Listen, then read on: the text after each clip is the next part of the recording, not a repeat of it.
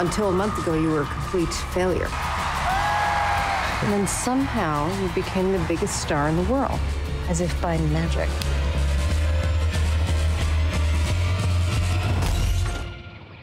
Richard Curtis sent me the script, and I read it through in one, and it was a wonderful surprise and a kind of delight.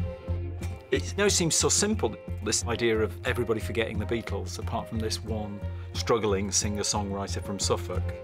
I really loved Danny's take on the movie, which was sort of more energetic, more emotional, and I suppose those are the two things that he's kept doing, apart from the fact that he directs it infinitely better than I would have done.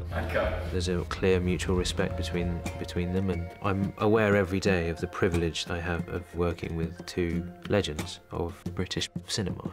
You've hit an extraordinary songwriting groove, and you want to be the biggest star in the world.